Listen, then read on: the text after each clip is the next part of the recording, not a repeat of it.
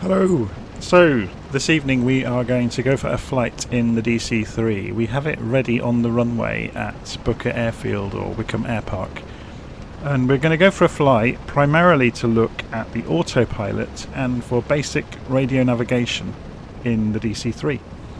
So let's go and jump inside the aeroplane. We'll start off by just taking off. So taking the parking brakes off and then pushing the throttle levers forwards gently. So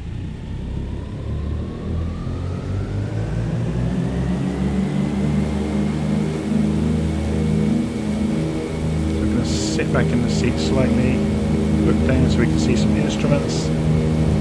We're going to let the weight of the tail lift us into the air. We've got no flaps on. But the weight of the tail should lift the nose automatically, and there it goes. So with the tiniest touch on the elevator, lifted us up, so I'm actually having to give it a little tiny bit of forward stick to counter that. So put the gear up. So because it's a tail dragger, and because it sits at an alpha angle anyway, without adjusting anything you can get it to climb pretty much straight off the runway without doing anything. So we're just waiting for the aircraft to accelerate a bit before we start manoeuvring. Rather than actually start manoeuvring, what we're going to do is just trim the aeroplane out. So I'm giving it some elevator trim.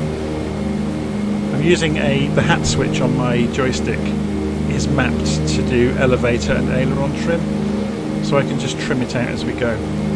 Okay, so what we're going to do is use the Sperry Autopilot over here. So how do we switch it on? Giropilot power is the big knob at the bottom. So we click on it and this lights up. We can immediately say go for heading hold, but before we do so let's spin this round to be going the same direction we are going.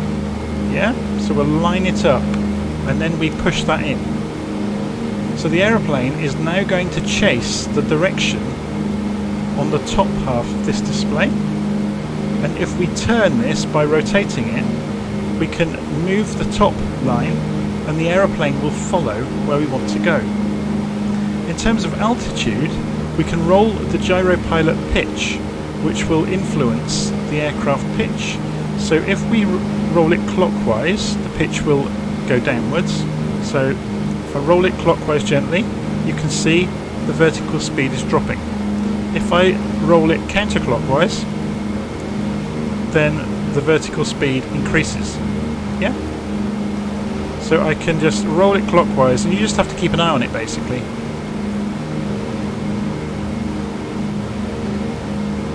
So we'll leave it climbing for the moment because we get a sensible amount of height to fly around. I'm going to pull the throttles back a bit. Now we finish climbing, I'm going to move the mixture back to auto lean just while we're flying around. I'm also going to... oh, that's interesting. We took off without the cowl flaps. So we're going to leave them in trail. So the auto start on the runway situation from Flight Sim was a little bit wrong. That's why I like starting from cold and dark normally. Anyway, we're flying along, we're following a heading. If we wanted to turn north, all we have to do is spin this around. So we'll spin it towards 360 or 0 as it will appear on here. Notice this is backwards to a modern gyro compass.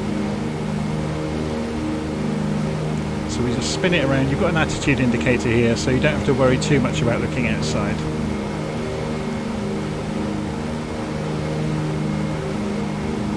So you can see straight away you can fly along on an autopilot issuing direction instructions, and you can monitor your speed, and on paper you could do ready reckoning on a map. Yeah, you'd have to figure for the wind as well, but the maths for that is pretty straightforward. You know, just working out, resolving forces really and vectors. Okay, if we get rid of the yoke out of the way by clicking the red label behind it, you've actually got some navigation radios as well. So we're flying north now up the country. We've got the nav radio CDI here, course deviation indicator, or sorry, yeah, CDI, it calls it a CDI in here. You've also got the HSI in here as well, so you've got the needles that you would see in a modern system. Notice they are two separate systems, which makes it a bit of a mind melt trying to figure it all out. So okay, let's go and have a look at the map and look up some radio beacons. So we came away from Booker and we flew at an angle and then we turned north. We'll go and tune in the Bovingdon VOR 113.75. Okay, unless there's one that's better than that to tune in.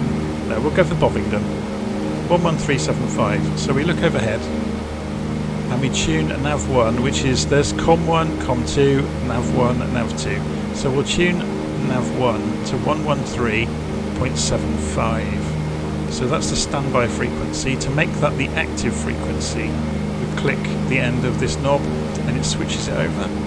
So if we look down now, the white arrow is pointing towards that VOR station relative to us travelling straight up the dial. So if we wanted to turn directly towards the VOR, we would need to turn right by about 60 degrees, yeah, which we can do. So we're travelling at 0, we'll turn right, and again it's left on here because this is backwards. Turn right to 60.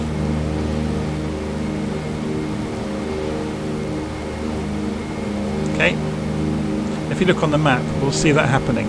We are turning right.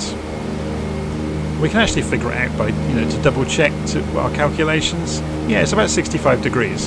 But that's the thing about these old aircraft, nothing is exact. It's all about judgment calls. And you can see now, we are flying straight towards the VOR. Forget about the compass rose, that's got nothing to do with it. Yeah, you can tune that around. That's your omni-bearing selector in a modern system, which has got nothing to do with what this needle is showing. This is showing purely in terms of straight up on this instrument, the offset to the VOR. So you can see it's slightly off to the right. So you have to imagine, it's a shame there isn't a marker at the top of the instrument to help us with this. So where does this come in then using the compass rose? If you look over here, you've got a traditional radio navigation kit, which you can use in concert with this. So say we're flying along this 65 degree line into Bovingdon. Say we didn't want to fly in on that line. Say we wanted to fly in on this radial here that's like 75 degrees or thereabouts. So what we can do is turn this around. So 75 is at the top. So that would be 60 at the top. That would be 70 at the top. And that would be 75 at the top. So you can see the needle moved. We are off to the right of the 75 degree line. Which is absolutely right, look. We're off to the right of the 75 degree line. So we can then use our autopilot to turn further north. So turn to 50 degrees maybe. So the aeroplane is turning towards 50 degrees. We'll make it more pronounced so this happens quite quickly. 40 degrees. So you can see relative to us going straight up, we are swinging left, the VOR is off to one side, but watch the needle. The needle will start to swing in as we're about to cross over the 75 degree radial. It's very much more about judgment calls in these older aircraft, it's less so about exact numbers. Here comes the needle. Starting to move, or I thought it was. Yeah, it's moving. So we need to get ready to change our course back to 75 degrees.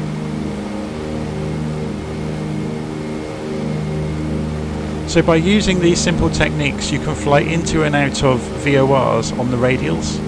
So we're going to go back to 75 now. So the gyro compass is turning us back to the direction we've asked for. We're almost on the centre line, close enough. And let's have a look. Yeah, and we're pretty much doing what we said. But like I said, it's all about judgment. And the aeroplane overcorrected, look, and now it's correcting back.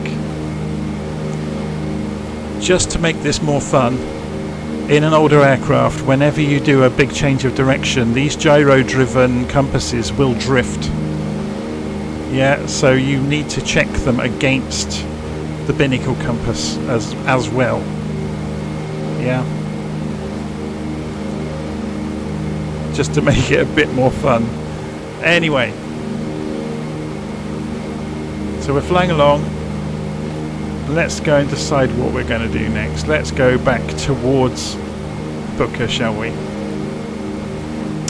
So to go towards Booker from where we are, we could just use the autopilot. So we'll set a course a little way ahead of where we are to find out the direction to go back. We want to be going 222 degrees. So we'll turn to 222 degrees, which is about there. We also want to lose some height because we've been slowly climbing. We're at 4,000 feet now. So on the way back, we'll cut the engines back and we'll use the Giropilot pitch control. Remember, we go clockwise to push the nose down, and we're dropping at 1,500 feet, maybe 1,700 feet a minute at the moment. Because we're in a bank, it's more pronounced. When the plane stops banking, that will come back up. Yeah, so it's coming back up. And it's almost come back up to zero, look, and it's going to because of the airspeed, I imagine, and then it's dropping back down again. So we have to be mindful of continuing to monitor things.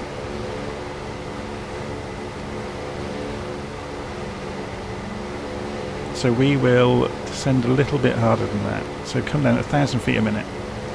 We're back down to 3,000 feet. And we're flying back towards Booker,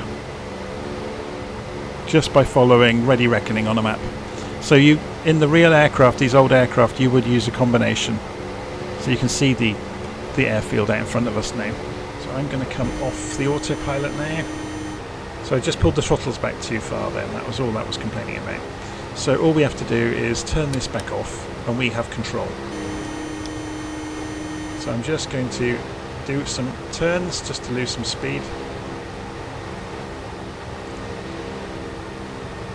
Obviously we can put the undercarriage down and that acts as an enormous air brake. But we won't do it just yet. Time to admire some scenery for a while, isn't it?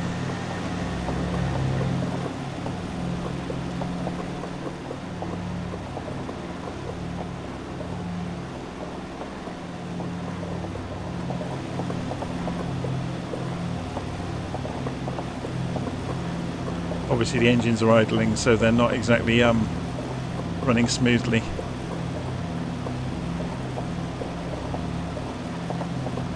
Okay, so let's get that gear down and see the animation.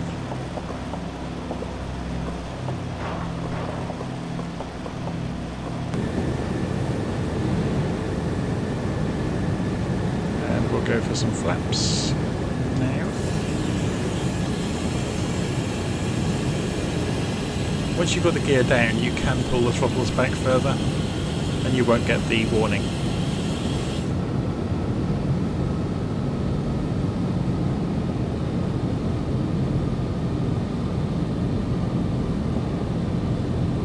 We're a bit high.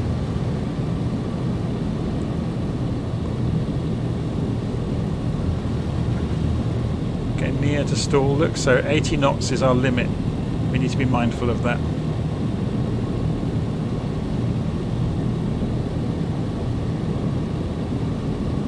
So rather than try to fight this to get it down quickly, we could side slip in to lose height drastically and quickly, but we're just going to fly a quick circle.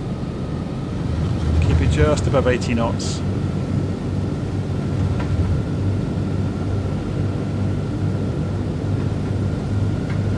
Continuing to lose height, just watching that vertical speed. Stuttering a little bit, isn't it?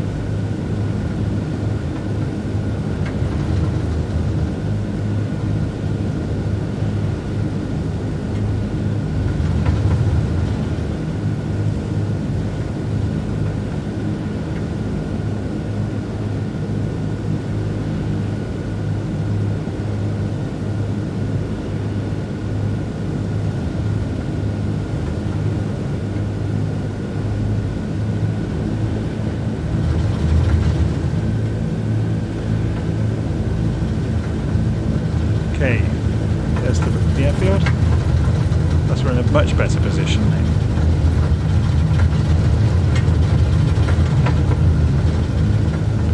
A lot of the noise we're hearing is because I've got the flaps down. It makes it a big old rickety, noisy aeroplane.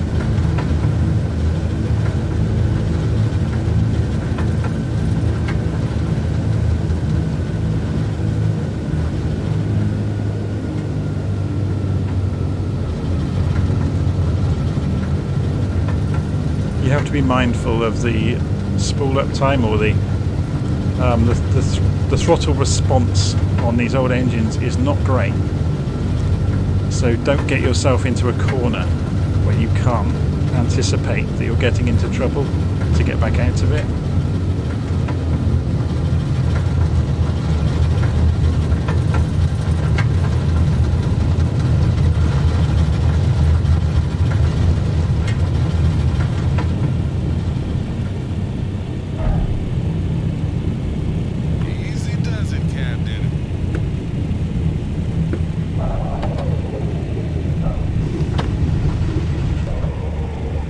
And that is the penalty of trying to land without the tailwheel lock. It becomes incredibly difficult to stop it from doing ground loops.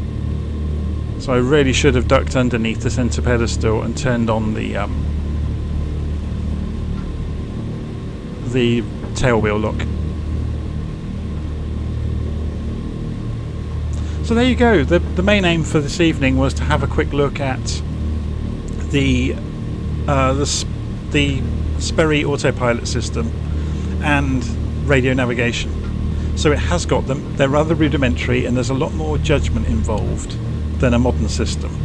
But you certainly can use it for ready reckoning, or dead reckoning, as some people call it, where you're drawing lines on the map. So that maybe it's time to get the printer ready and print out your charts, and to fly by drawing lines and cross-referencing the VOR stations to figure out where you are. Right, let's pull up the flaps while we're taxiing back.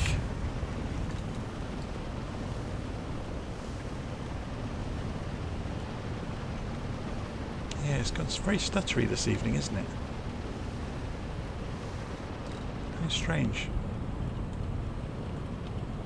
Normally it's much, much smoother than this.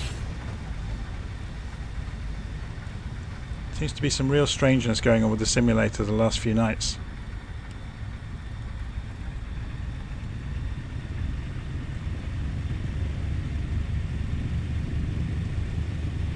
You forget how big the Dakota is until you go and roll past the Cessna with it.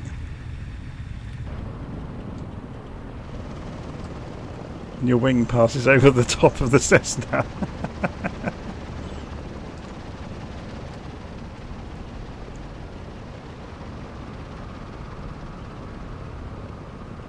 I don't think this was really designed to be here, was it?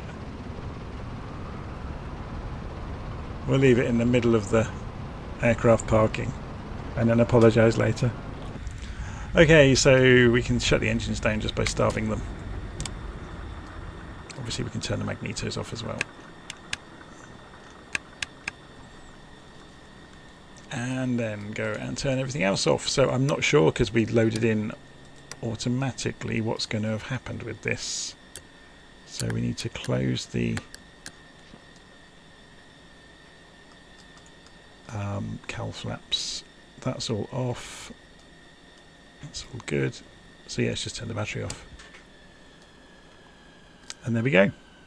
So yeah, hopefully you enjoyed that, and hopefully it was instructive about using the Sperry Autopilot and radio navigation. And I'll see you again soon.